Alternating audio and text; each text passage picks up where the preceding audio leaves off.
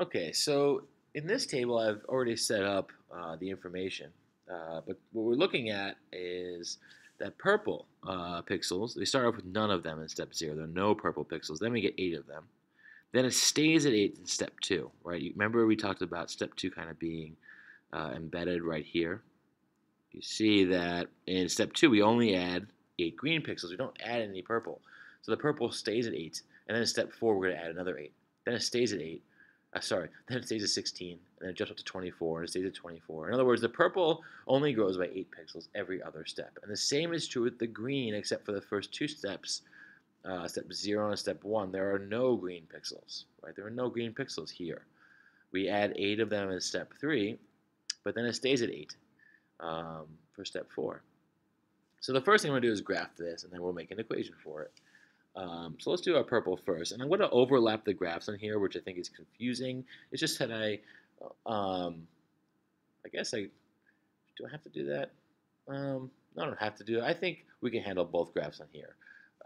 So let's graph the purple. So at step 0, purple's at 0. All right, so I'll put a dot here. And then that happens until 1 second. At 1 second, purple jumps to 8, but it's at 0 until 1 step or 1 second. I put an open circle there. So at the first step, where is it? Well, we go up all the way up to 8 here. And then it stays at that until 3 seconds. So there's 3. Oop. We're at 2 seconds, 1 second, 2 seconds, 3 seconds here, open circle. And then at 3 seconds, it goes up another 8 to 16. And then it stays there until 5 seconds when it jumps up to 24, which is off my graph. So this is the purple.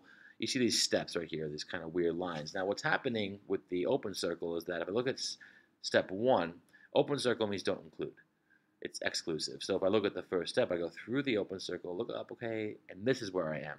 So at 1 second, I look up, here, there are 8 pixels. And that's true right until exactly 3 seconds when there are, look through that, 16 pixels. And it stays at 16, 16, 16 until we hit 5 seconds when it's going to jump up off my graph to 24. So this is called a step function.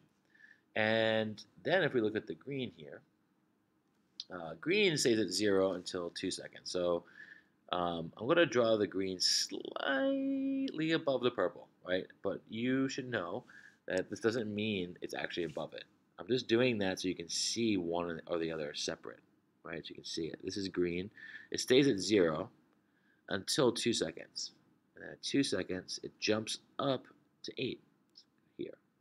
And then it stays there until it stays at 8 until 4 seconds, and then jumps to 16. So we're at 2, 3, 4, and it jumps up to 16 here. It's like you can see that the green is just the purple, but shifted over slightly. It's like a slight delay.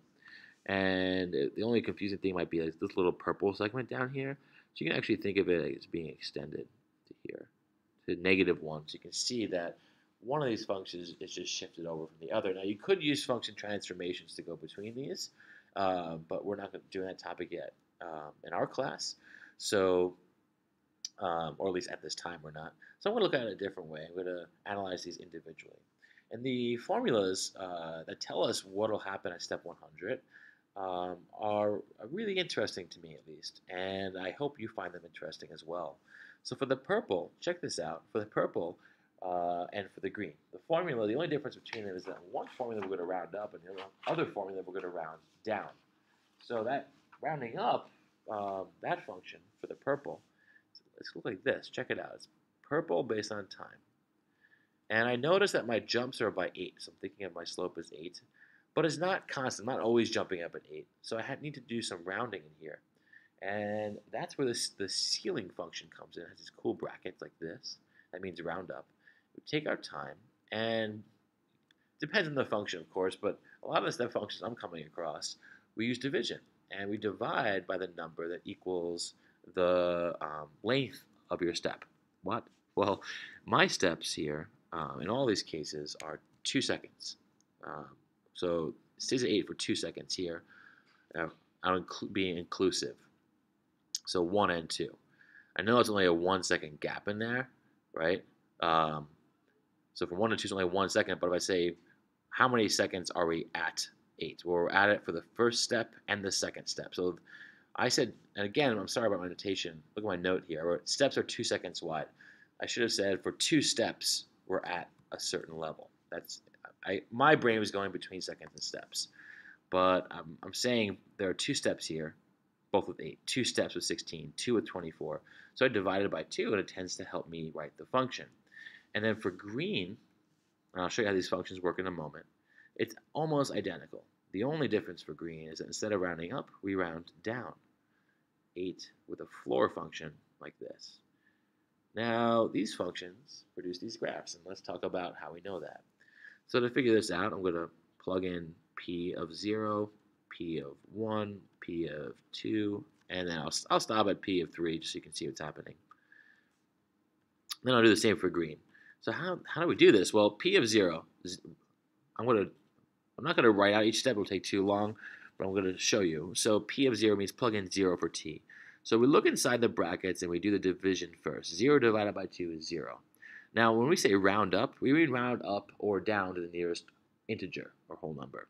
So in our case here, 0 divided by 2 is 0, and we're already at an integer, so we don't need to round.